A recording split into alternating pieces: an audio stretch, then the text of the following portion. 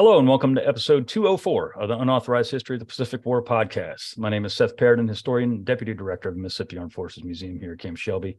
With me, as always, is my esteemed co-host, retired Navy Captain Bill Tody, former skipper of the fast attack submarine USS Indianapolis, Commodore of Submarine Squadron 3 in Pearl Harbor, and many other assignments. How are you this morning, Bill? I feel like we're going to go feet dry, to use the Navy expression today, Seth. Indeed, we are. And as you can probably see, we have our return guest and good friend, historian Jon Parshall. How are you this morning, Jon? I am absolutely great. Fantastic. We got some interesting stuff to talk about today. The term forgotten theater, forgotten battle, forgotten front, what have you, is an oft-utilized moniker for a topic of the war that doesn't get the proper attention it deserves. Usually that forgotten title is applied by someone who thinks that the story of the fumigation and bath companies working ashore on Green Island in 1946 is a forgotten front of the war and also important, but I digress. When it comes to the Pacific Theater, one can tag a lot of places as forgotten, quite frankly, most of the places. However, one stands out among the rest when it comes to events that are often overshadowed by others that occurred simultaneously or have taken on greater historical importance. That forgotten campaign is one that consumed the lives of about 11,000 Allied soldiers, 7,000 plus Australians, and 4,684 Americans, as well as an astonishing, get ready for this, 202,000 Japanese. That place is New Guinea. The New Guinea campaign, like Guadalcanal and later the Philippines, was not a one-and-done operation. Fighting in and around New Guinea occurred from 1942 until the end of the war in 1945. Campaign began on January 23, 1942, when the Japanese invaded Papua and New Guinea, and by March of that year had advanced mercilessly over western New Guinea and were threatening the area around Port Moresby. Japanese were obsessed with the capture of Moresby for the majority of the year 1942, so much so that they diverted supplies, men, and material from the crucial Guadalcanal campaign to the area around Moresby, much to their detriment. New Guinea was a unique campaign and one that we will visit often throughout the coming seasons of this podcast, as it consumed massive amounts of men and material in some of the most inhospitable locales on the planet, rife with tropical diseases, monsoons, and many more life-threatening situations, not the least of which was flying lead. It was a campaign that saw the Australians valiantly fight for their very national lives, and like Guadalcanal, proved to be a schoolhouse for various U.S. Army units and proving grounds for various men and their flying machines. Today, we're going to dive into the background of the New Guinea campaign and specifically focus on the Australian and American efforts in late 1942 and early 43 to capture the area around Buna-Gona and Sanananda. With that very long introduction, gentlemen, let's get on it. So, as I said in the intro, the campaign began early in the war, really. The Japanese were the first ones to instigate the action. Jon, what can you tell us about these first intrusions? Well, just from a strategic standpoint, I view Japan's fascination with Port Moresby as yet more evidence of their strategic bankruptcy, that this is a military that just really didn't have a good idea of what the heck it was doing at the strategic level.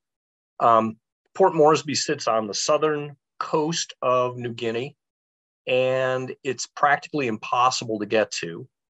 Japanese wanted Moresby because they knew it could be built up into a bomber base that could then be used against them at places like Rabaul.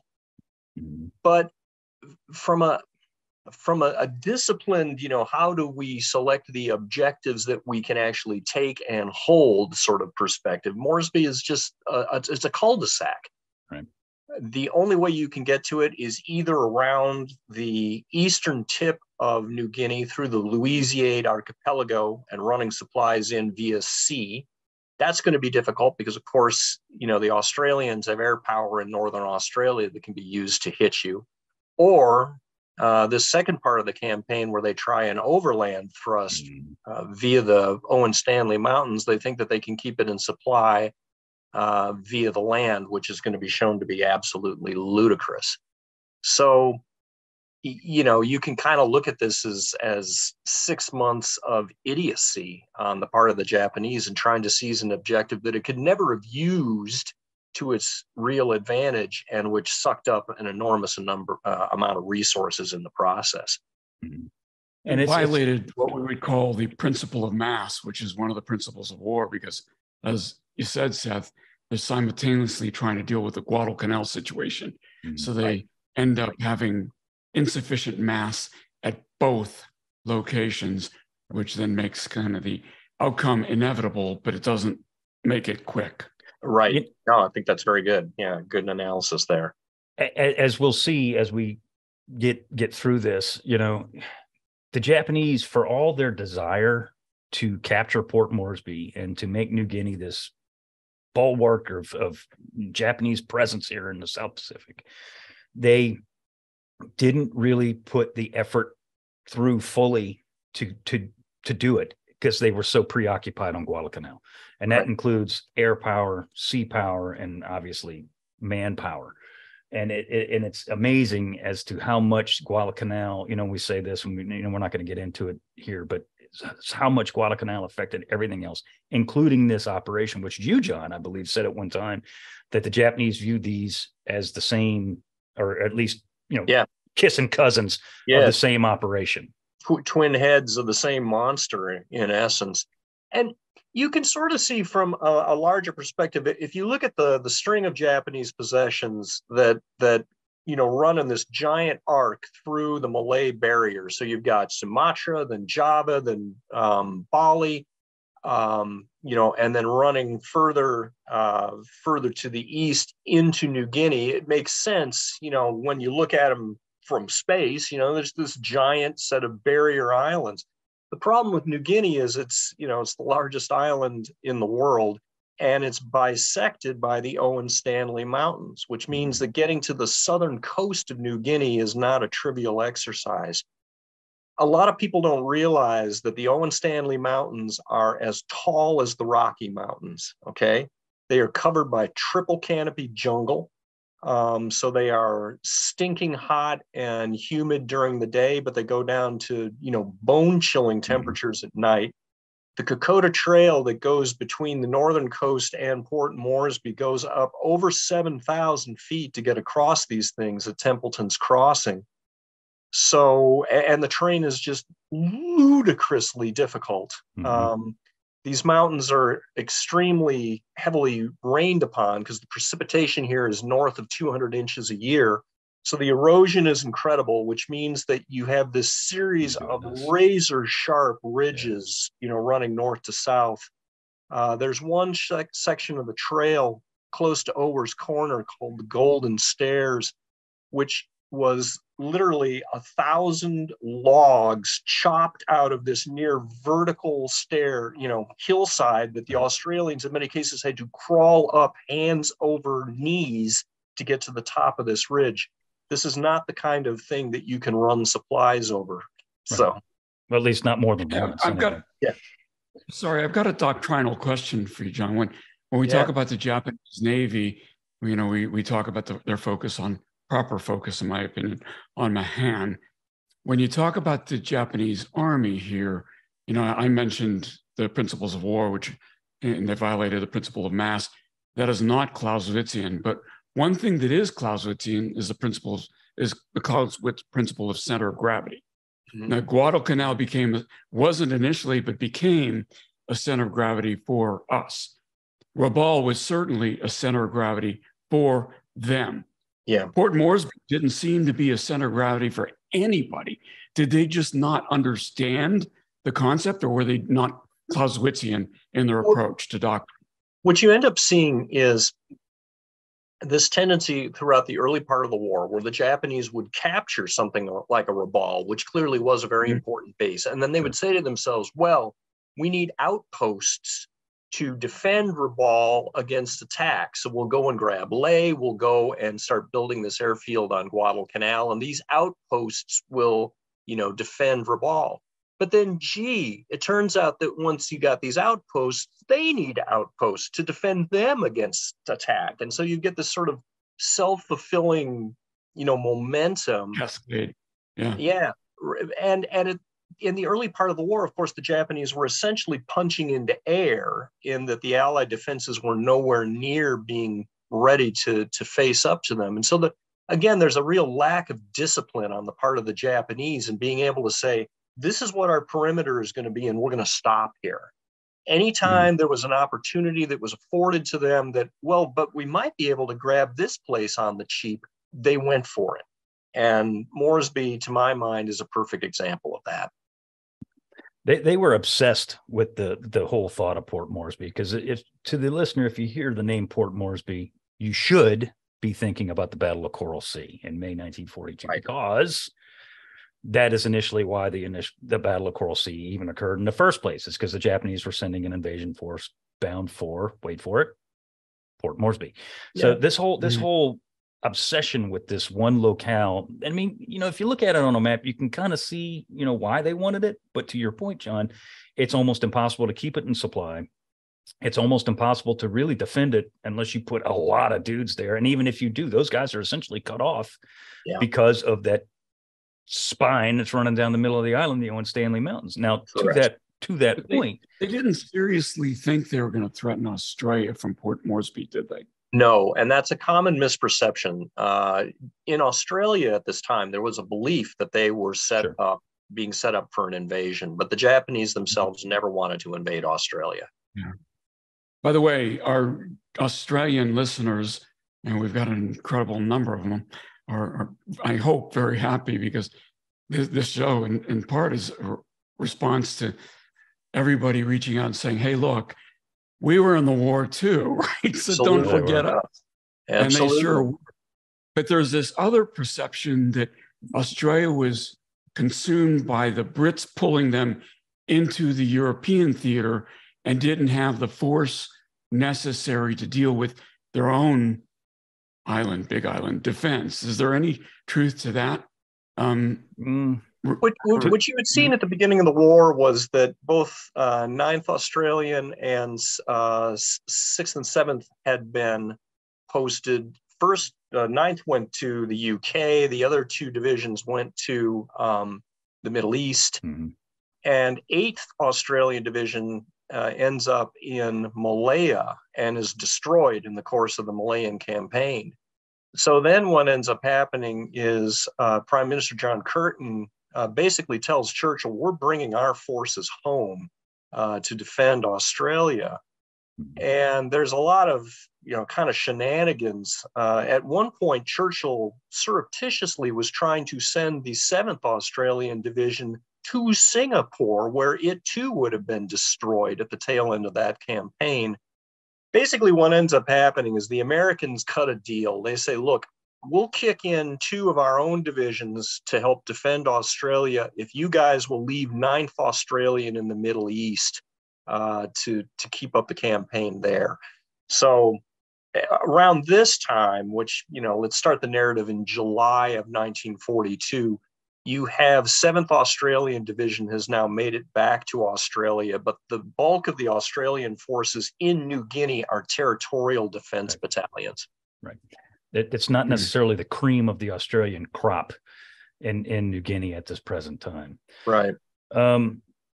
So we talked about the Owen Stanleys, and this is important because this is going to dominate a great majority of our conversation today. They were considered impassable, virtually impassable by the Australians. General Douglas MacArthur, who was seated in Brisbane, he and his staff also thought them to be impassable, which we're going to revisit that in just a few minutes. 32nd Infantry Division, God bless you. But MacArthur thought that, there's no way that the Japanese can put people across those mountains. The Australians were in the same way. And yet again, the Japanese, much like they did to the Brits, proved that wrong by doing that very thing. They did come over those mountains, much to their suffering. Right. And so there's a backstory here too. There's a guy named Masanobu Tsuji, who we've referred to in previous episodes. He was a real character. He shows up all throughout 1942 in various interesting places. Malaya, the Philippines before the Death March, et cetera, et cetera, et cetera. Tsuji rolls into 17th Army headquarters in mid-July and basically tells the commanders there in Rabaul, hey, Imperial GHQ back in Tokyo is really concerned about the Allies building up in Port Moresby. And instead of doing a reconnaissance over the Owen Stanleys. We're just going to, rustle up these two infantry regiments called the South Seas Force. We're going to put them in Buna and we're going to go. And as a sop, they flew a couple of Zeros over that neck of the woods to see, is there a road in this place? And the Zero pilots from their vantage were like, yeah, it looks like there's a road running from the coastline all the way to the village of Kokoda. Beyond Kokoda over the mountains, I don't know, but that was good enough. So they land this force in the end of July, and it turns out about a month later that it looks like Suji actually forged his orders to send this force into New Guinea.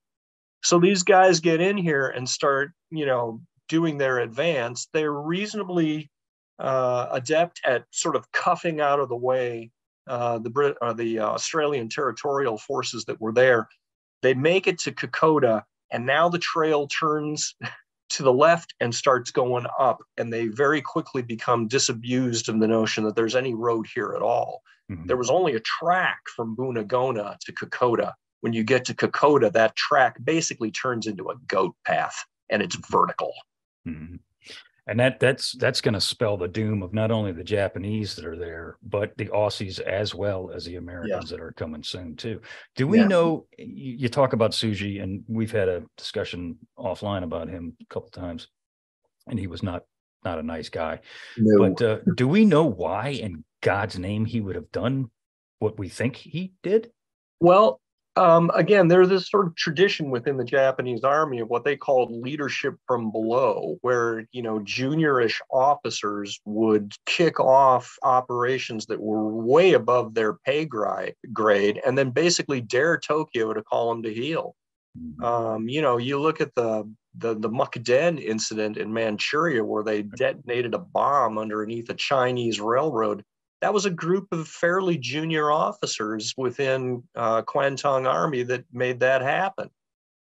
So, there's this long tradition then in the Japanese Army of doing this kind of stuff. And Suji was very much the kind of cat who would do that sort of thing. I mean, this is a guy who burned down a geisha house in Manchuria that had, brother officers in it because he felt that they were, being morally, backward. So not a nice cat at all. And kicks off this operation, it seems, pretty much on his own recognizance. So the operation, as you say, does kick off. The Japanese, despite all the obstacles in front of them, and we see this repeatedly, especially in the early part of the war, they are consistent. They, being the Japanese, are consistently underestimated by not only the United States, but literally everybody on the friggin' planet, that they cannot do this, that, this will never happen, that if they get there, they're going to be wrung out. They're not going to be able to do this and that and the other thing, but they consistently do it. So through the month of July and August and into that later part of the summer, into September to a point, the Japanese are pretty close to their objective of Port Moresby. They are about 30 miles ish, give or take a few here or there. Yep. They can see Port Moresby. They can see the searchlights. They can see the searchlights from the airfield there. Yeah. So they've pushed all the way up the northern slope of the mountains. They've gone through Templeton's Crossing. They're going down the southern slope. And during this time, not only have they managed to push infantry up this thing, they've managed to drag along a pair of 75 millimeter field guns, which give them a firepower advantage over the Australians that they're facing. And so they get down to a ridge called Irabiwa and manage to take it from the Australians. But then basically the last ridge but one before they get to the flatlands in front of Moresby is a place called Imita Ridge. And they run into both not only the territorial divisions, but at this point, 21 Brigade and finally 25 Brigade have been put into this fight. The Japanese are starving. They are falling apart from malaria. The Japanese, before they kicked this operation off, figured that to keep 5,000 men in supply on the other side of the Owen Stanleys was going to require 35,000 human porters, okay? Every bean and bullet has got to be carried over these mountains by hand. And so they're at the end of their logistical tether. They're facing 3 brigades of Australians with some 25-pounders. They're looking at a brick wall. They just can't go on any further. And because of what's happening in Guadalcanal at the same time, 17th Army comes down with the proviso at the end of September, you guys just hold in place, which is impossible. Yeah, just to rebaseline the Guadalcanal timeline, Savo Island's already happened. The landings on Guadalcanal have already happened in parallel with all this. That had to have been a distraction. Yes, absolutely. Well, so at this point, the Japanese can't hang on. They're receiving about 550 calories per man per day. They're starving to death. They're gonna die. It's either somehow manage to push forward and capture Moresby, or they've got to go all the way back over the mountains to Kokoda, and that's what they end up deciding to do. And they're just in desperate shape at this point. MacArthur was certain that they couldn't do what they had just done. Is there any record of how he reacted to the news that they had crossed? What's that? Poorly. And, by the time the Japanese make it to Amita, MacArthur has been sending communiques back to Marshall saying the Australians won't fight. Yeah. Which is asinine. Asinine. Crazy. Yeah, it's asinine. MacArthur's looking at this, and I was reading about this morning, as a matter of fact. He was so upset, he being MacArthur was so obsessed with the fact that he wanted to, and we're not going to turn this into a MacArthur bashing episode. We've already done that, but we're going to hit where the hits deserve to be placed. He was so obsessed with the fact that he wanted to lead the first American offensive in the Pacific, the first successful American offensive in the Pacific, that he was highly irritated at the fact that the Marines were actually doing well on Guadalcanal, and to the point where he was throwing the Australians under the bus.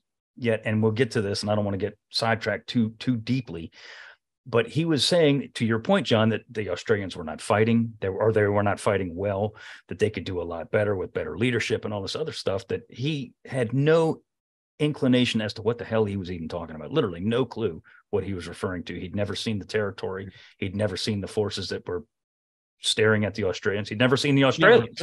Right? Yeah. Well, he does later, but not at this point. Not at this point. And the fact of the matter remains is that he was completely clueless as to the actual situation on the ground. And we're going to revisit that numerous times throughout this conversation. Yeah, I remember, Seth, in our Nimitz episode, we said that Nimitz's focus was on the war. MacArthur's focus was on making himself look good. Well, and then that's proven out here numerous times. Now, back to the Guadalcanal portion of what I wanted to say is that the defeats by the Marines at Edson's Ridge specifically is what caused, or one of the reasons that caused the Japanese to hold their offensive here at the bottom of this, on these ridges here, is because the Japanese were under the impression, and maybe John, correct me if I'm wrong, but the Japanese were under the impression that once they took over Guadalcanal, the people, Kawaguchi's people specifically, that were on, or that would be decimated at Edson's Ridge, were going to be plopped on in New Guinea to help them out and to reinforce them and basically give them fresh legs, if you will, for the continued advancement on Port Moresby. Once the Japanese get the order, and it is an order to go, get back, get over there, that had to be absolutely devastating to these guys who had humped all the way across the mountains, fought several battles and won. Yes. And that had to rip their souls out. Yeah, there's a quote from one of the Japanese survivors that, they were weeping tears of blood when they had to turn around. Understand, in some cases, they had actually brought their wounded along with them over the mountains in anticipation that they were going to be capturing Moresby and that there would be better medical facilities for these guys once they had it. Now you're facing up to the fact that I'm starving. There's no way that I can carry my buddy back across the mountains. I'm going to have to kill him. And that's exactly what they do. There's, not to every man, but there's a lot of Japanese wounded and sick that are killed by their own people, because the people that are well, which frankly there probably weren't any. They're not any. Can't hack it. They can't hack it. And they're it's starving just, to death. I mean, yeah. so at this point, the Kokoda Track turns into a charnel house, just festooned with bodies. Another thing that's going on at the same time is that Fifth Air Force under General Kenny has perfected the first batch of their A-20 Strafer aircraft, which are extremely fast, powerful machines. And so you see, starting in about October, when this retreat is starting to happen now, that A-20s and bow fighters from the Australians and P-40s are just going up and down the track. And anything that they see out there moving, they're just strafing to pieces. This means, in turn, that a lot of the native porters who had been working for the Japanese are like, we're out of here, Yeah. So now it is Japanese troops that are being forced to do the porter work to try to keep that frontline force that is retreating back in supply, except the Japanese porters are also starving, of course. So it's a nightmare, this whole thing. Yeah. Sorties were still being flown out of Port Moresby, right? Were these some of them, or were they flying all the way from Australia? No, they're coming out of Moresby. Yeah, but Moresby it was a little bit of both too. And Milne Bay as well. Milne Bay, Milne Bay. So beginning on September 26th, the Australians, now backed by regular Australian troops, are beginning a counterattack up the Kokoda trail, whatever you want to call it. They're forcing the Japanese back. They do not know. They're not aware that the Japanese are in full retreat, because at this point they are essentially in full. They have a rear guard, but they're essentially are in full retreat back across the mountains. The Australians are not aware of this. However, it doesn't stop them. They're pushing their way back up through the track, and they're eliminating whatever Japanese they're running through, or running into rather. Yeah. And so much so that by November 12th. The Australians have essentially eliminated most of the except for some pockets here and there of the Japanese along the Kokoda Trail. Yeah. Understand too that the terrain here is extremely linear.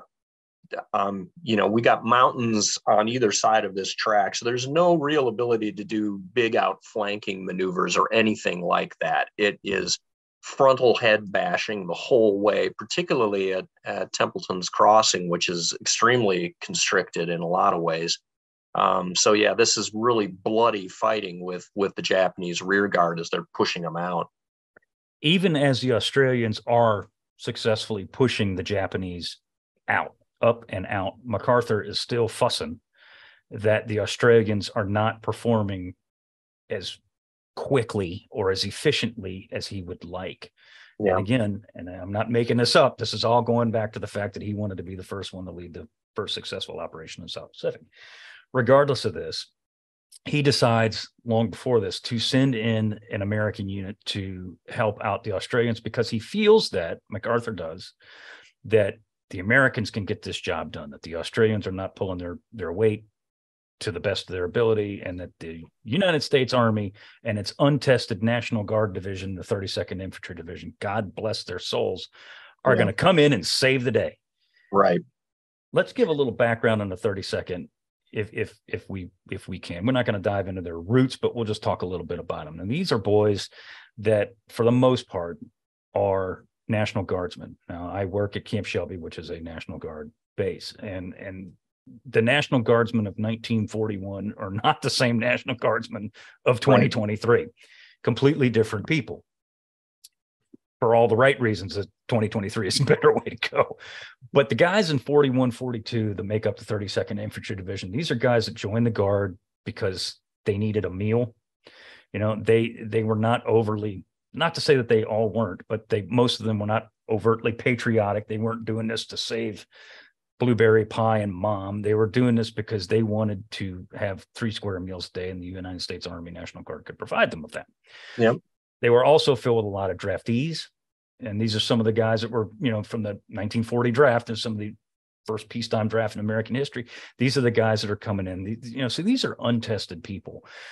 The 32nd ID is sent to, of all places, my home state, Louisiana, where they are sent to, I can't remember the first camp that they're sent to, but it's eventually they go to Camp Livingston in Louisiana, where they do a lot of their training. Now, if anybody's ever been in Louisiana, and I know all three of us have, it is rife with swamps. Quite a bit of time for polk. So. I'm sorry, but yeah. rife with swamps and mosquitoes and snakes and alligators and all kinds of things that one would particularly run into in New Guinea. Does the 30-second action say again? Not mountains. No, not mountains. Yeah, right. Anyway. But the rainfall in the swamps and all that jazz. Does the 30-second do any training in those swamps in those areas of Louisiana?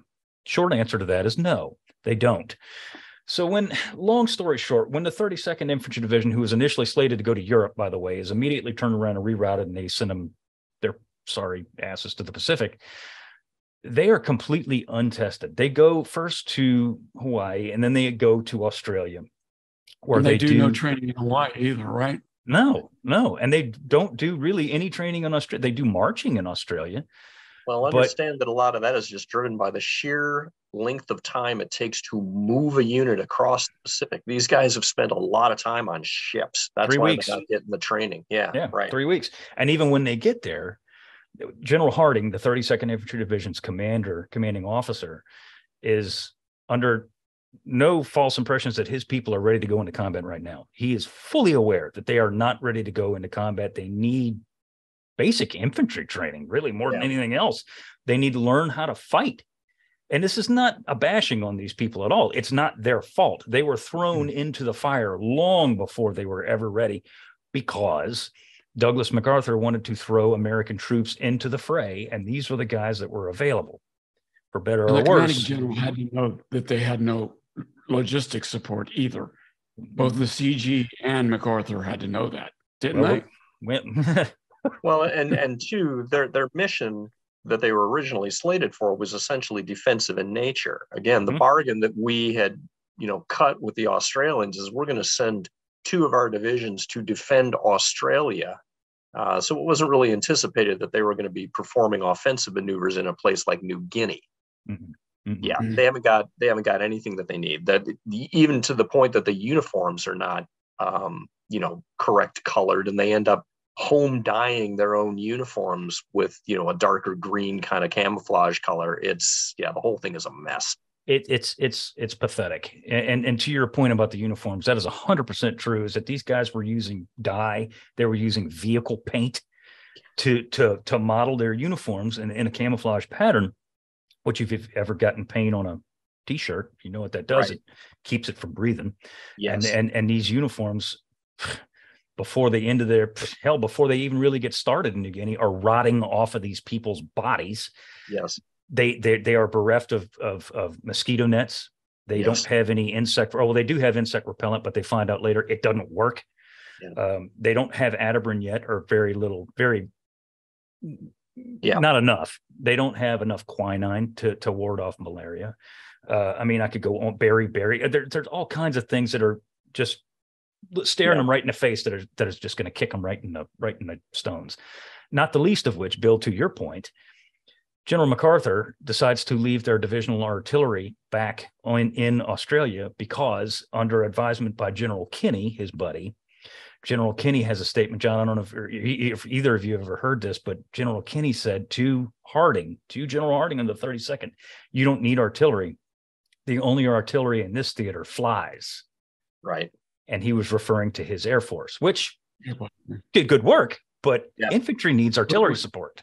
But it wasn't just the div arty they left back. It was battalion level artillery as well, right? It was dang near everything. Yeah. And just to sort of level set again for the listener, everything that the U.S. Army does in this war was built on a core of the infantry artillery team. That was the backbone of U.S. Army tactical doctrine at the divisional level. And so for 32nd ID to be going into combat without so much as a single 105 millimeter howitzer it just beggars the imagination. You can't get it done. So you could accept that they wouldn't have armor, but you can't accept that they wouldn't have artillery. Right. Basically, your infantry rifle company. At that point, nothing more. Right. That's it. Let's talk about, before we start getting into the trigger pulling, let's talk about the terrain and some of the, and we've touched on it briefly, but let's dig into this, because this is what propels the decisions that are made that affect the fighting men here in the coming minutes. The place is, I mentioned it in the opening, is rife with disease. If there's a tropical disease, if you look up tropical diseases and you get a list of about 10 of them, they pretty much all of them are on New Guinea at some point. Yeah. And I mean, it's literally, it's everything. It's malaria, it's beriberi, it's dengue fever, it's scrub typhus, it's God, I don't know. I mean, it could go typhus on. And dysentery. It's funny you should mention this. I was just having drinks the other night with a guy whose dad was a medic in New Guinea. Mm-hmm. And when this guy was a kid, his dad saw an article in the paper talking about, the 10 most deadly diseases on the planet. And he cut the article out and put check boxes next to all of the ones that he had gotten on New Guinea. And it was like 6 of them. So yeah, it's just an absolutely horrible environment from a physical standpoint. And any non-native is going to be sick there a tremendous amount of the time. Mm-hmm. By the time we get to the tail end of this campaign, the mountains are long behind us. Once the Australians have pushed out of Kokoda and further north, now we come into this triangle of terrain around Buna-Gona, Sanananda, which is basically a gigantic mangrove swamp. It's very low lying. You've got big stands of kunai grass, which is razor sharp. The vegetation is extremely heavy. And as you get closer to the shoreline, the water table is, like about 6 inches below your feet. Yeah. And in many cases, it literally is a mangrove swamp where you're fighting in what could be waist-high water. So you can understand then that being able to control the limited number of trails that are above that water table that lead into the inhabited areas of this sort of triangle of fortifications, that's the key to the entire battle. Which means that all of the combat then gets channelized along these trails, which are, of course, going to be covered by every manner of field fortification that the Japanese can bring to bear. And they do that very thing. Yeah. To give the listeners, going back to the disease thing real quick, I got some numbers that I have to spit out because these are unfreaking believable. They're unbelievable.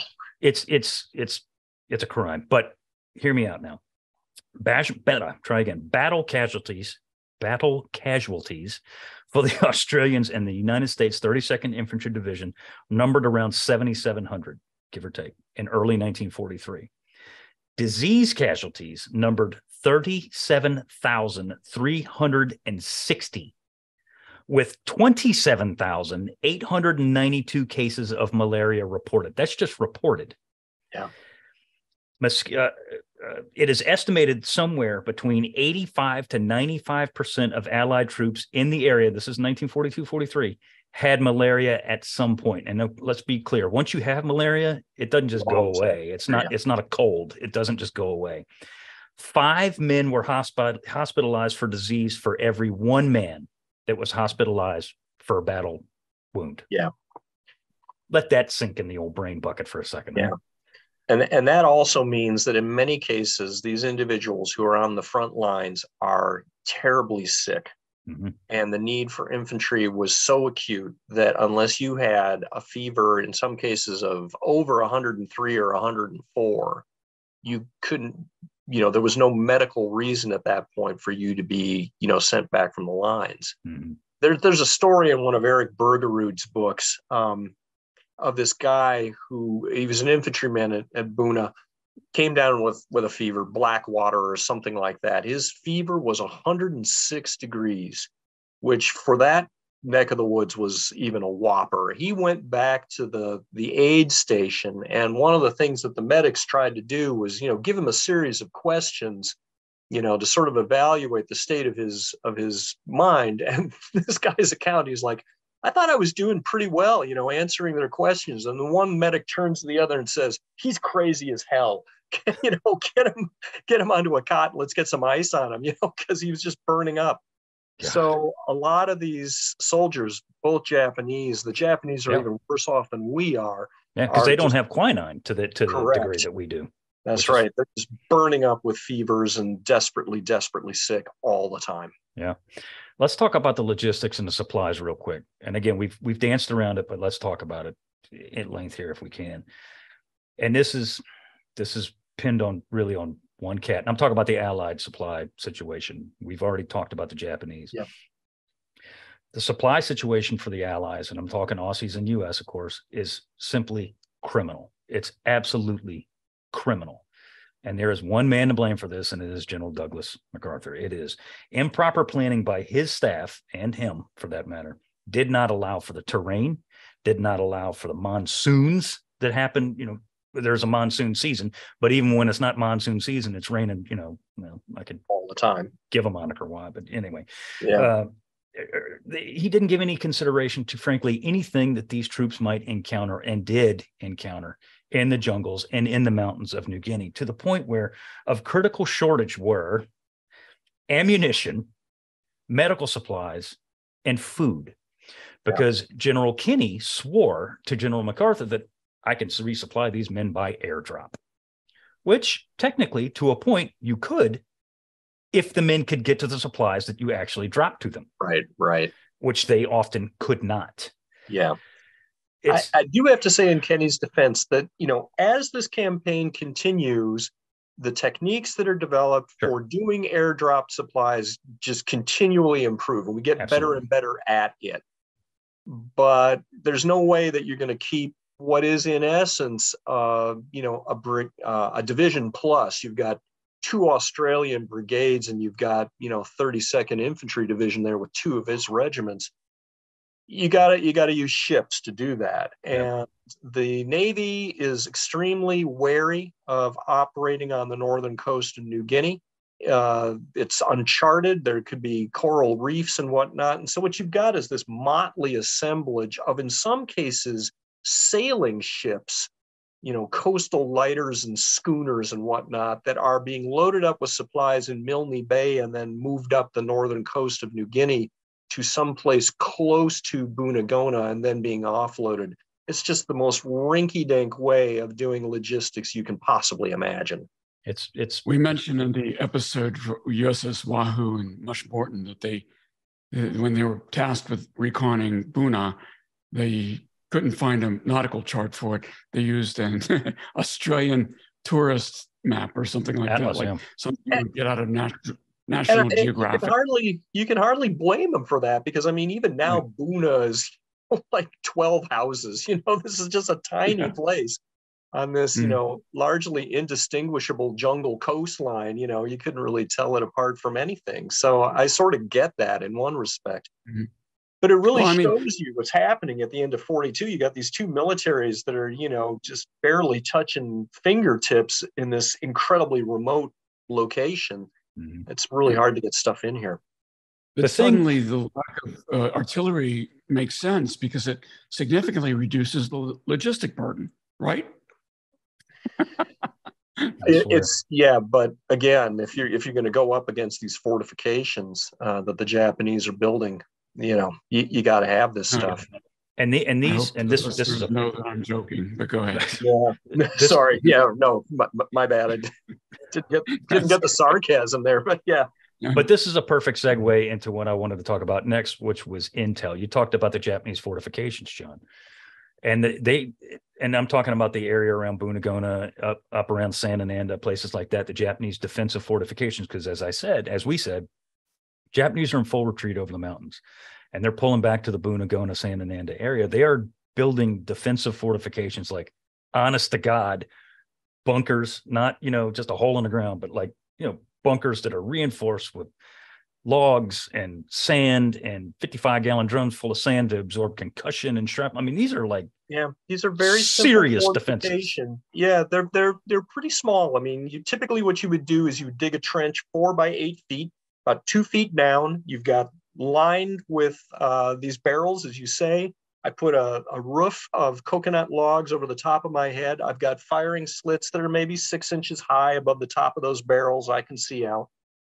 Mound the top of that whole thing over with dirt and maybe a couple sheets of sheet steel, some more logs, whatnot. And then with all of the detritus you have left over, these coconut tailings and whatnot, you just sprinkle that on top of of this fortification, because within about 2 weeks, given the heat and humidity here, all of that stuff will sprout and grow. And now you have this bunker that is completely invisible to anything that's coming down the trail until you're within like 3 feet of it. If you're lucky. If you're lucky. Yeah. So you have this network of bunkers, and all of them are covering the entrances, the back entrance of the bunker that's in front of them. So you've got these interlocking fields of fire. You've got trenches that have been dug from bunker to bunker. It's just a maze. Mutually supporting is the term. Absolutely. And impervious to any sort of mortar fire. You've got to have a big shell to take one of these things out. Which we don't have. It sounds like what was done on Tarawa, but in Tarawa, you didn't have the water table at 6 inches. Bingo. So you were standing in water as you're doing this.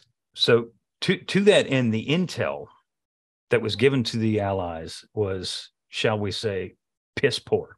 Yeah. And that is putting it very, very mildly. General Sutherland, who was... May his name forever be cursed. Yes. Who was Mac's chief of staff. We've talked about him before. He was, shall we say, a tool. He this is the unauthorized pod. Yeah. Indeed. Right. He classified the Japanese fortifications, what he thought they were, as, quote, hasty field entrenchments. Right. It should be noted that Sutherland's only experience, quote unquote, and these are my words, against the Japanese so far consisted of getting beaten to a pulp by the Japanese in the Philippines. So he had literally no reasonable amount of experience to have any kind of judgment over what he was or was not looking at in terms of aerial photography, which, by the way, he was hardly getting at all because, hey, we don't need that. We got American troops. We're going to get it done. And the climate is terrible, and it rains 29 days out of 30, and there's often cloud cover, so aerial reconnaissance is not real easy to get in any case. So, So most military commanders put little Japanese flags when they want a battle. Sutherland used American flags on the side and on this tally board as he destroyed American units. Consistently. It is the unauthorized history of that is correct. We can say what we want. But it's true, though. We're not making this up. This is, people are going to go, oh, you're just bashing on MacArthur again. No, dude, read a book. It's the truth. That's the way it is, man. Yeah. God, anyway. You sound just like that guy, Seth. Like which guy? The guy who complains about us bashing MacArthur. Oh, that guy. Yeah, that guy. That guy. Yeah. So, I don't know. Just pulling it up again, big picture, I do think that MacArthur learned a lot of things in 43, 44. You did a much better job as a general then. But again, my book project for the last umpty years has been a history of 1942. And in those 13 months from December 41 to December 42, his generalship was just terrible. Mm-hmm. And this is going to be the final example of that this year. Absolutely. Mac, as the Australians are pushing in, and let's just fast forward a little bit, the United States infantry is there. 32nd ID is there. We're on the ground. He decides to send one element of the United States 32nd Infantry Division over those very same Owen Stanley Mountains that he said that the Japanese could not cross. Yes. Which the Japanese crews proved that they could cross, not once, but twice. Right. What is it? It's the Kappa Trail. Yeah, it's 126 that he sends over there, isn't it? That's correct. Yeah. And the basic logic here is that the Kokoda Track is so narrow and muddy and nasty itself that there's no way that you can put, an American regiment on this track and still keep the Australians who are already there in support. So the notion was, we'll find another track that parallels Kokoda that's a little bit south, and we'll be able to outflank the Japanese and move these forces overland. So they find this track and they send this battalion up it, and oh my God, this track is even worse than Kokoda. Goes up over 8,000 feet to get across. There's a really good book written on this called The Ghost Mountain Boys. Yes. They go right past this one mountain, and the recollections from the Marines there, or the Army guys, are just like, it was dead silent. You're up so high that if you moved, you sweat, but if you stopped, you froze. It was just an eerie passage. And this battalion came down on the other side of this trail, wrecked, destroyed as a fighting unit just by having marched. To give the viewers, listeners, a taste of what what Jon's talking about here, you're talking about guys who were, in good physical condition. I mean, these aren't, they're young dudes. They're United States Army soldiers. They're not cream of the crop yet. The 32nd ID does prove itself heroically throughout the rest of the war, but this is their first instance. Regardless of this, these guys are not in horrible shape, but by the time they get down, they are, because there were some instances where they would march for 12 hours or more during the day and advance only a mile or two because of the trail, if you want to call it that, the state of the trail. To your point, Jon, you were talking about guys crawling, hand over fist to get up these trails. United States infantry was doing the same thing, trying to get over the hump of these mountains. And it absolutely devastated these people by the time they get down to where they need to be to do the fighting that they're there to do. Yeah. They're in no physical shape to do it. Right. And of course, by this time, we have captured an airstrip at a place called Dobodura, which is close to Buna-Gona. That's going to become a whole complex of airfields once we build it out. But Dobodura is a big enough strip that we were able to then fly the rest of that regiment actually across the mountains instead of having to yomp them across the mountains. So it turned out to be a pointless exercise in any case. There's a passage in that book you're talking about, Ghost Mountain Boys, is fantastic, by the way. Great Anybody book. It's awesome. But there's a passage in there where the guys, I forget, I can't think of the officer's name, G Company's commander of 2126. They get word as they're about right at the crest, after just getting their behinds handed to them by this trail. They get word that, oh yeah, by the way, the rest of the division just got flown in there, and they're like, "Are you kidding me? Are you kidding me? You got to be kidding me!" Yeah, it's like, man, just hold that news till we get down, okay? Yeah, right. Don't tell me that now. Hear that now. Good gravy. Anyway, let's get to the fighting. Yeah. So there's a lot of nasty stuff here. Gona, Sanananda, Buna. Let's talk about Gona. On November 16th, this is the 16th, the Aussies kick off that battle by crossing the Kumizi River, which is about 40 miles away from the targeted beachheads. Now, the whole point of pushing the Japanese out of here, they're pushing them towards the sea. They're trying to eliminate the Japanese. Why? because Buna-Gona that area is thought to be, by MacArthur's people, and he's not wrong here, that it would theoretically support any other offensives up the New Guinea coast. So this is where they're pushing the Japanese out, driving them into the sea. By the end of November, Japanese resistance had essentially been minimal in the Gona area. There was a lot of fighting there, and that's not to say that there wasn't. There was a lot of fighting in the area. However, as the 32nd, elements of the 32nd that were assigned to the Australians in this general vicinity approached the Gona area proper, resistance stiffened and casualties mounted. Progress slowed to a snail's pace until December, when Gona was finally cleared of their 900 or so defenders. Now, this goes back to another point in which I wanted to make, is that pre-battle intelligence said that, there were only going to be, 300 to 400 Japanese in this area. They were all sick. Because they were sick, which they were. Right.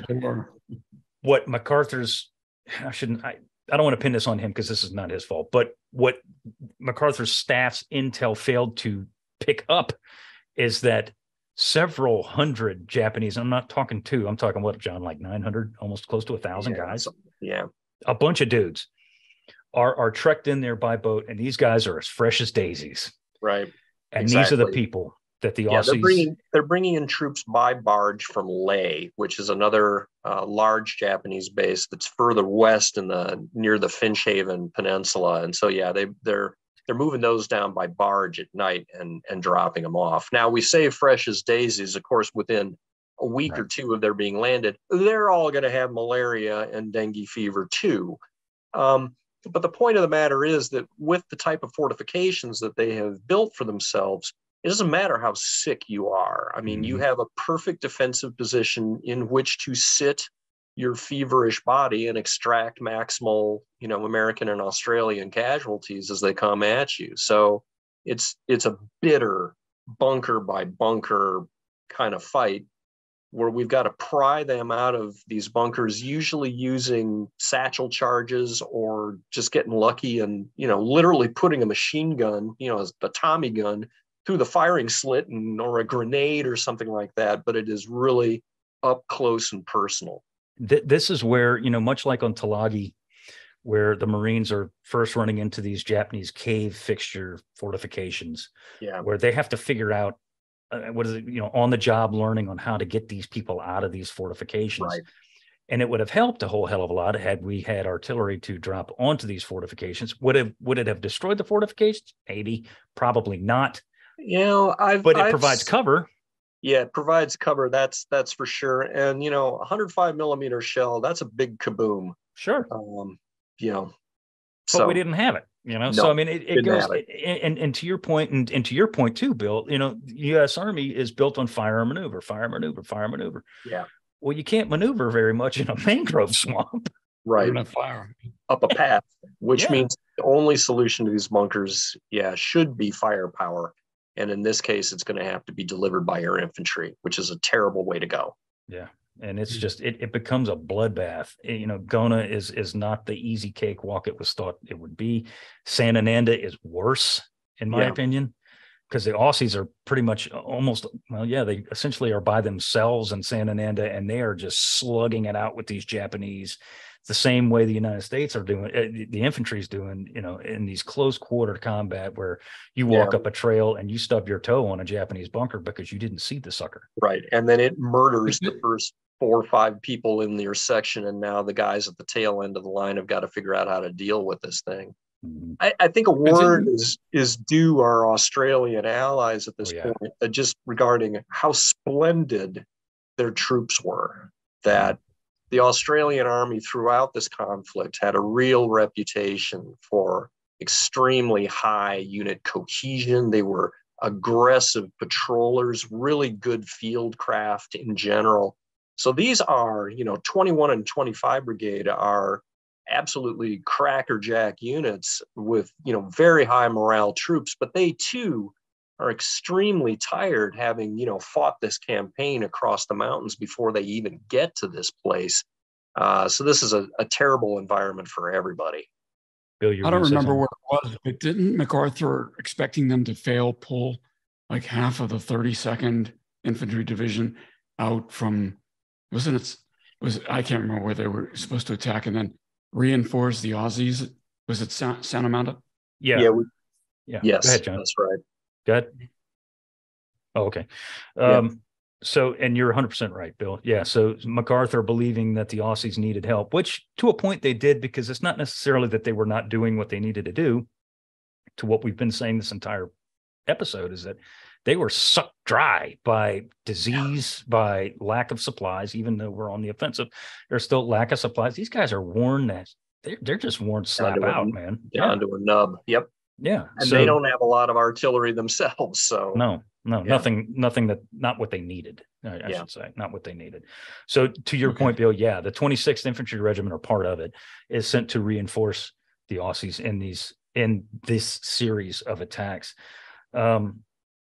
As these attacks are unfolding, and we can talk about this now, the attacks are being made against these positions in Buna-Gona, Sanananda. They're not progressing with the speed and rapidity that MacArthur wanted. So as a result of that, MacArthur climbs up Eichelberger's back, General Eichelberger. You're going to hear his name for a great deal of the rest of the Pacific War when it comes to U.S. Army. But this is the first time you hear his name here.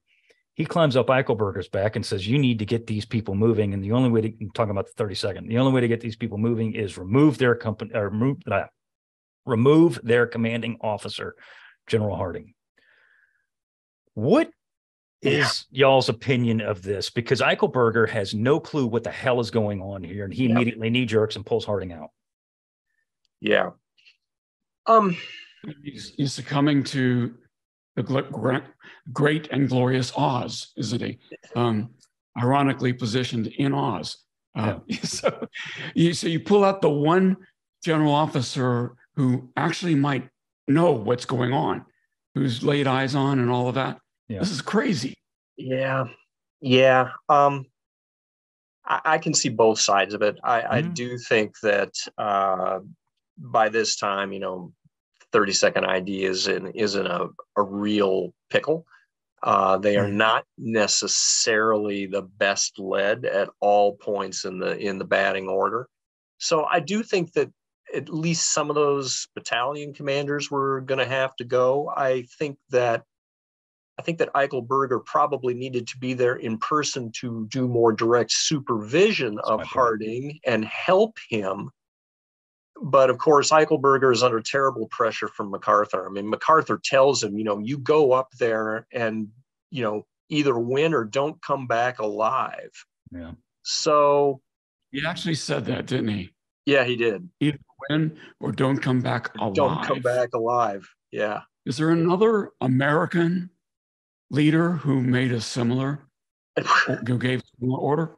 I'm going through my Rolodex and I'm not coming up with any. Yeah, it's a bad situation. And this is going to destroy the personal relationship between Harding and Eichelberger, who were friends before this and have known each other for a long time. And this is it. They're done. Harding will never speak to Eichelberger for the rest of his life, I seem to recall. And, Eichelberger then personally leads an attack within the next couple of days and just gets his tushy handed to him and very quickly comes up against the realities of the terrain and realizes, okay, maybe what I was being told by 30-second ID's officers actually is pretty much the straight dope. Yeah. And that was my point, is that he is under orders by MacArthur to relieve Harding. He goes in there and he being Eichelberger goes in there with this fire and brimstone, and just cuts heads off left and right. He removes Harding. I think all the battalion commanders are relieved. I think all of them. Actually, right. I'd have to go back. Did MacArthur say to him something like, I don't care if you have to put sergeants in command of battalions? Well, Eichelberger had come armed with a couple of his own aides as well, and so he inserts them into some of the regimental commands, and then is promoting other officers from within the ranks. But yeah, it's a mess, and that's not the first instance that you've had this. During this battle, General Blamey had done a similar series of head choppings. He's the Australian head commander, had done a lot of shuffling within 7th Division and some of their battalion and regimental commander or brigade commanders as well. So, yeah, this campaign has not been good for making the careers of a lot of gentlemen. Let's just put it that way. No, and Eichelberger, to his credit, to your point, John, once he gets in there and he sees the terrain, and he sees the way the Japanese are fighting, he sees the way that his people are trying, but I mean, they're running into some stiff defenses. Yeah. He sits back and he goes, oh man. Yeah. I've been handed pretty much the worst infantry assignment in the world. Yeah. At this point anyway. Yeah. Yeah. To his credit, Eichelberger stays on the front lines. Yes. He doesn't do the general thing and goes back to the rear with the gear. He stays on the front lines with his people, what now are his people, and he is present. He is present, and that does a lot. We've talked about morale at several different times, like with the Navy and everything else when seas off Guadalcanal. It's the same thing here. Yeah. If you got a guy who's given orders and he's doing the same thing you're doing, and he's taking the same shots that they're being thrown at you, and he's living in a mud hole too, that does a lot. And once Eichelberger realizes that, maybe I was kind of a jerk, right? He starts to 30-second ID doesn't love him, but they start to respect him, and that's a big thing, right? That's a big thing. I'm trying to remember, in the European theater, there's that story about, was it General Snuffy Smith, where some private says to him, not realizing who he was, I don't know who's in charge of this thing anyway. Snuffy says, I don't know who he is, but whoever he is, he ought to be shot. And of course, it was him. Right. Yes. Yeah. Eichelberger, I have a fair amount of respect for Eichelberger, and he does start trying to do some things to solve some of the problems that they're having. I mean, among other things, they do finally get a 105 into the theater by breaking it down into pieces and stuffing it into the belly of a B-17 and flying it over the mountains and into Dobadura. But of course, you got to get shells for this damn thing too, and those are in very short supply. So you do start seeing some sort of improvised improvements. But again, this is an army that solves its problems with firepower. This division should have, I believe, 24 105s and probably 8 155s at its disposal, and should just be pulverizing, these fortifications. And it's got a single shooting iron, and that's just not going to get it done. No. And say again, Bill. A single artillery tube. Yeah. I mean, this is a classic infantry fight, and they being the Americans and the Aussies, they do get air support from Kinney's people. They do provide air support, and it is very valuable. And it is, as you'll see later on in some of these fights, it does, kind of help decide the day. Right.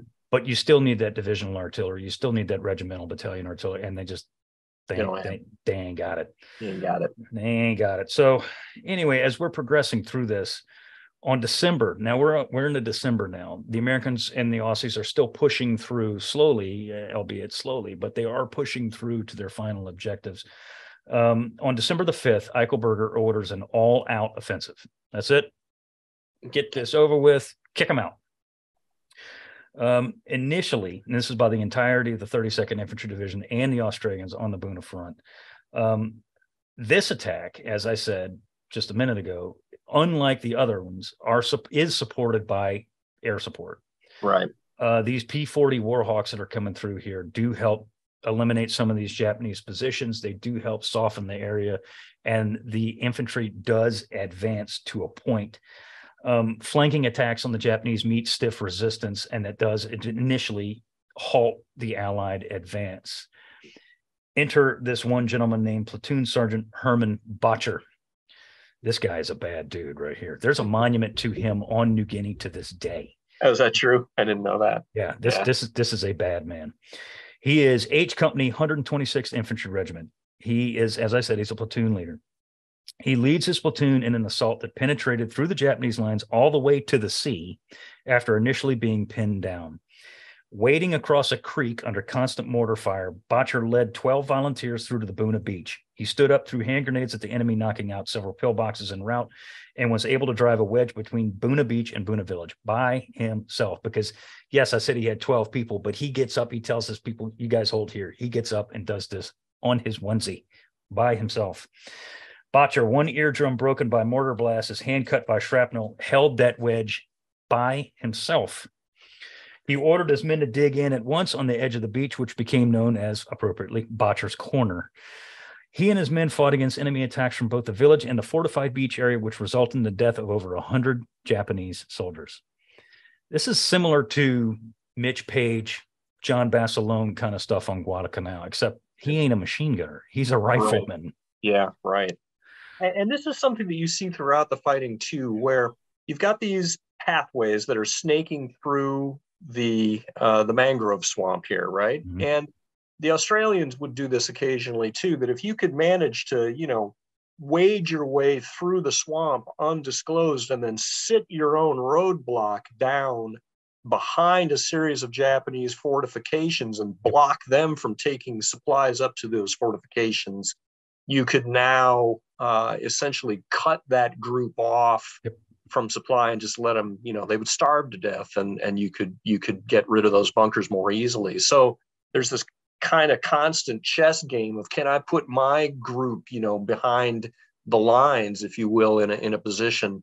And yeah, that's exactly what you see here with Bottcher. Mm-hmm. He's awarded, for those who want to know, he was not awarded the Medal of Honor for this. He's awarded the Distinguished Service Cross, and he does survive this event. He unfortunately is later killed in action in the Philippines in 1944.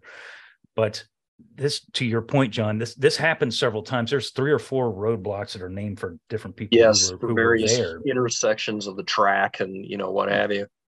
There's, some pretty harrowing stories that come out of this. And I'm trying to remember the exact book that I read this in, but one of the chaplains, I believe, within 30-second ID, I think he had kind of a mental health crisis. And this guy became infamous for sneaking up, behind Japanese bunkers, would get up on top of the bunker with a grenade or a satchel charge or whatnot, and then would say, "Repent and be saved," before shoving the satchel charge through. Holy cow. Right. So this gentleman had seen a few. Would have loved this guy. Yeah, I mean, had seen a few too many of his charges wounded and killed in the course of the combat here, and picked up a rifle and did his own thing. So this was desperate combat. It's a terrible, terrible place. Yeah. By the end of January, Buna is in, I'd say beginning of February, technically. Buna is in our hands, but that's fast forwarding the point. Yeah. As we're getting to the end of December, the attacks in these areas are starting to die down. We're running into more stiffer and stiffer resistance, not uncommon with any other time we tangle with Japanese heavy emplacements. On Christmas Eve, Eichelberger launches one final massive push against the Japanese positions. And this is a series of attacks that are going through. And it's not just the Eichelberger. It's the 30-second ID. It's the Aussies in and around, again, still fighting in the Sanananda area, which has become a bloodbath over there. Yeah. It probably, I don't have the casualties in Sanananda off the top of my head, at least I don't think either. But I do know that they were more significant than they were for the Americans in Buna. I do know that. That's correct. Yeah. The Australians have now managed to get a small group of light tanks in here as well. They're operating some M3 Stuarts, and those are going to be useful in breaking some of these positions as well. So we are seeing some shipping coming in. Again, schooners and whatnot are offloading stuff on the beaches nearby this fight, but yeah, we're still not getting the logistics that we need. No, and it's the North Beaches, right? Not over the mountain. Correct. Yeah, there's no way, obviously, to fly that stuff in. So yeah, we're running supplies up from Milne Bay into the area. It's just a slugfest. It's a old fashioned infantry slugfest. As all this really is. Yeah. And I hate to jump backwards, but you just mentioned Milne Bay. John, didn't that occur around the same time as the Alligator Creek? Yeah, so there was that's correct. And for the sake of our readers, Milne Bay is down at the very tip of New Guinea, the eastern tip of the island. There's a bay there, and a fork. It looks like somebody took a giant axe and just whacked the mountain chain in half. It's one of the most malarial spots in the world. Just sheer cliffs going down to a thin strip of muddy ground. But we had 3 airfields there, and the Japanese wanted those. So they came with an assemblage of Special Naval Landing Forces at the end of August, brought a couple of light tanks with them as well, pushed the Australians back from their landing point until the Australians were literally sitting on one side of strip number 3, and the Japanese were on the other. And the Japanese tried charging them 3 times over this one evening and were destroyed. To the point that there were literally body parts falling out of palm trees the following morning. It was such a bloodbath. And the Japanese then retreat and are retrieved and taken off that island. But yeah, that fight happened within 10 days of Iki's dismemberment at Alligator Creek. And I really think that those 2 engagements are incredibly important, because up until this point, it was an open question as to whether or not the Americans and the Australians could field infantry forces of sufficient quality to take the Japanese infantry on toe-to-toe. Because we certainly couldn't do that in places like Malaya and Burma. And yet at both of these locales, the Japanese were handed decisive defeats as a result of good quality infantry forces backed up by a lot of firepower. That's the recipe, right? So anyway, throughout the war. Yeah. Yeah. So yeah, I'm glad we covered that, because I agree. Yeah. These are little precursors to the battles that are going to come. Yeah. But it was yet to be determined. As the Guadalcanal at Alligator Creek and Australia in Only Bay. Yeah. They have outsized importance. They're not huge actions. These are a couple battalions apiece, but they demonstrate that we have the raw material to get it done. Mm-hmm. And that was the big thing for Tinaroo River, Alligator Creek, whatever you want to call it, on Guadalcanal, is that it proved to the Marines who were untested, right? that, yeah, we can do this. We can beat these guys. We can beat those guys down all day long. Superman. Right. Yeah. Exactly. Anyway. Exactly. Meanwhile, back at Buna-Gona. Christmas Eve, Eichelberger launches one of the final assaults to eliminate the Japanese and push them into the sea. And they're close at this point. I mean, they're close. They pretty much pushed the Japanese within 600 yards. It's a really tiny strip of land at this point that the Japanese are still holding. And the physical condition of the Japanese now is just catastrophic. It's appalling. Yeah. It's hellish. In many cases, the Japanese are building ramparts out of the corpses of their deceased. The field hospitals are just a house of horrors. It is, we're really talking Dante's Inferno kind of scenes coming out of this final pocket of troops here. Mm-hmm. And I want to mention one other guy, because the listeners and viewers of this show seem to love the personal stories, and this guy's another bad dude. And this all goes into this event surrounding Christmas Eve. Guy named Kenneth Grunert, 32nd Infantry Division. Dig this, and this is straight from his Medal of Honor citation. In the midst of an assault that was only 150 yards away from their final objective, Grunert and his men came under intense fire from 2 hidden Japanese pillboxes. Advancing alone, Grunert eliminated the first pillbox with grenades and rifle fire, killing 3 Japanese defenders single-handedly. In the assault, he was severely wounded in the shoulder. He bandaged his own wounds under the cover of the pillbox he eliminated. Right there, that's pretty tough stuff. Yeah. And then made his way to the second pillbox, refusing an order to go back to the aid station, saying he would not leave his men. Point this.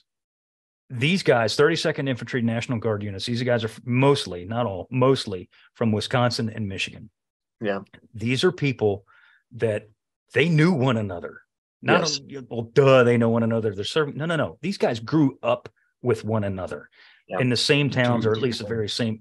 Yeah. Right. Yeah. These are, in some cases, lifelong friends. Yeah. Kenneth Grunert's act. Go ahead. I was just going to say, it's very common in these National Guard units to have, this company comes from this town. And it's, I don't want to say it's a social club, but these guys were out, one weekend a month, they're out exercising together. So say what you will about their training, there's a fair amount of social cohesion here within a lot of these units. Take her away. And to the point that this is the kind of action that these guys consistently performed, maybe not to Grunert's level. This is a little special, obviously, but they were willing to sacrifice themselves almost thoughtlessly because they're helping out their best friends, cousins, in some instances, neighbors, next door neighbors that they've known since they were, 9 years old or whatever. It makes a difference. Absolutely. Yeah, it makes a huge difference. Grunert would not leave his. What's that? No, go ahead. I was going to say, forgive me for bringing this point up now, but I am sure that there were similar stories and Victoria Cross awards to Aussies during this battle. Sure. Oh God, yeah. We don't have the same kind of access to those citations that we do the American Medal of Honor, but we don't want to downplay the heroism of our Aussie soldiers as well. Oh, those guys were harder than woodpecker lips. Correct. Back to Grunert. He would not leave his men, and this is the point. Moving to the next pillbox at a low crawl, Grunert attacked the pillbox under intense machine gun fire. As he got closer, he threw grenades that forced the occupants to run out of the pillbox, allowing them to be cut down by Grunert's riflemen that were behind him. Shortly thereafter, realizing the threat had been eliminated, Grunert's men advanced towards his position. As they did, he, Grunert, was repeatedly shot by Japanese riflemen hidden in the grass. Grunert's actions inspired his men and allowed his platoon to be the first to penetrate to the beach at this section of the line and successfully split the Japanese defensive line in Buna. He would later be awarded the Medal of Honor posthumously. So this is the kind of thing that we're talking about. You know, when the 32nd ID gets into the field, like we said, they were green as grass, man. I mean, they had virtually, well, they didn't have any of the proper training, didn't have any of the proper equipment, with the exception of the M1 Garans and BARs and Thompsons that they carried. That's it. No artillery, no logistic support. Right. But by the end of this action, as worn out and sick and debilitated as they are, they had proven themselves trial by fire, literally. Yep. You know, they had proven themselves that they were more than capable, that National Guard units, specifically the 32nd Infantry Division, was more than capable of carrying the load later on in the war. And they do. I mean, this unit sees a lot of action from here on out. You know, I mean, they see comparable action to the 1st Marine Division, you know, for the rest of the war. I mean, they really do.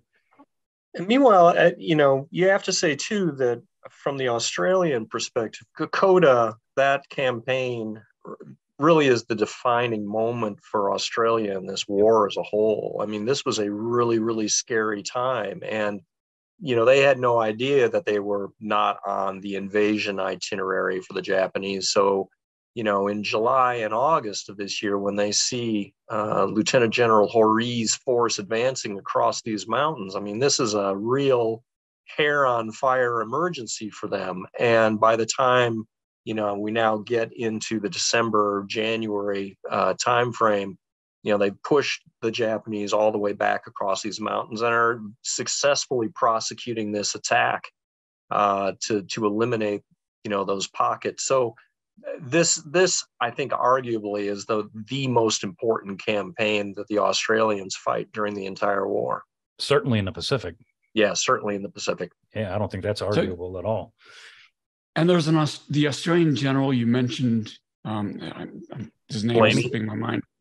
Yeah, doesn't he give like quite a memorable speech at the end of this action? God.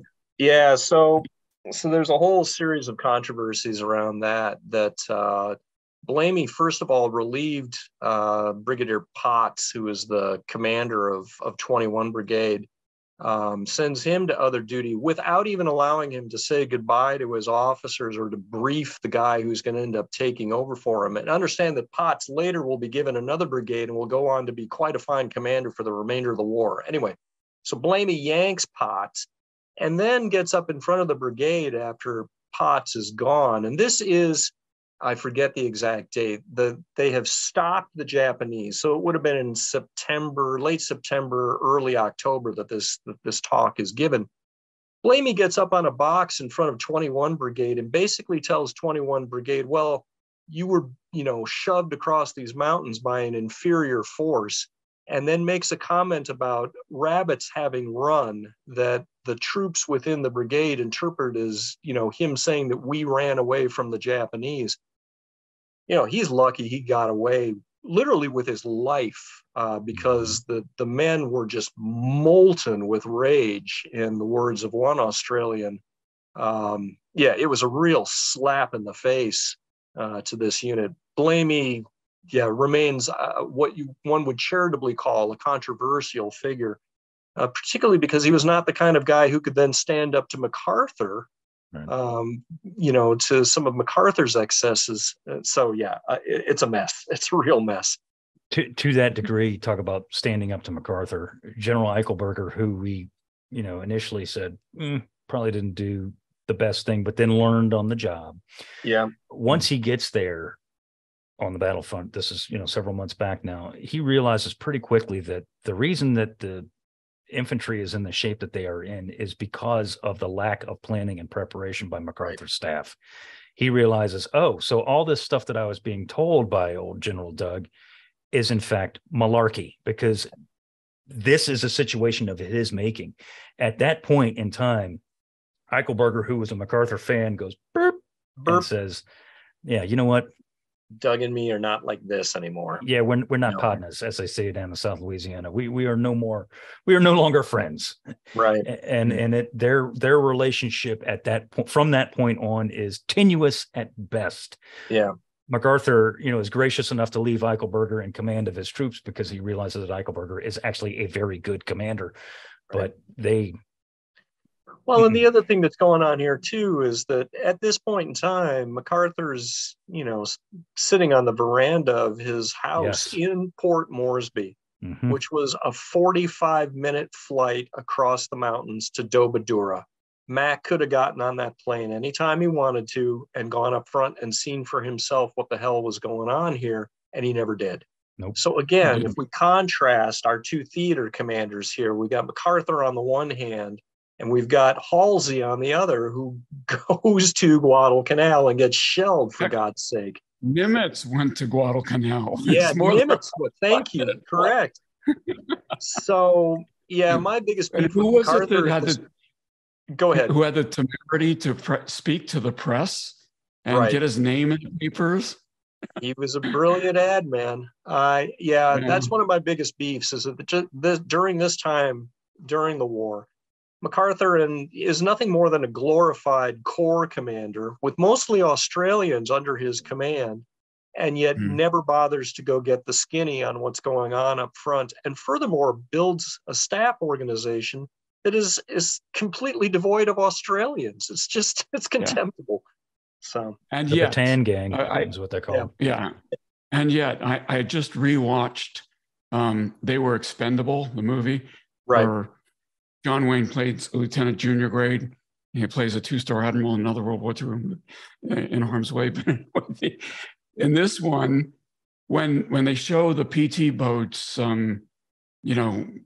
ferrying MacArthur's family out of the Philippines, John Ford treats him with Christ-like reverence, where the sailors are almost bowing down to this godlike figure who boards their PT boat, forcing, by the way, one of the sailors to carry his baby. Right. Other sailors asking him to sign their bodies or their hats or something like that. And it just makes me sick. Yeah. And that movie was released, I think, in 46. The one time I saw that movie was actually sitting in Rich Frank's house, and we both had, an adult beverage of some sort. And we're just like, can you believe this? You want to throw the drink at the TV. Yeah. I know. And John Ford in 46 still believed that this is true to put it in the movie. There are a lot of people that still do. I mean, anyway. All right, we should move this to a conclusion, by God. Yeah, let's put a bow on this bad boy. All right. So casualties, which is the final tally of any battle. And when is the final? The Japanese come in with barges and actually manage to pull out some of their garrison just before it collapses, and another group actually makes it out overland as well. They do. Surprisingly, they pull out.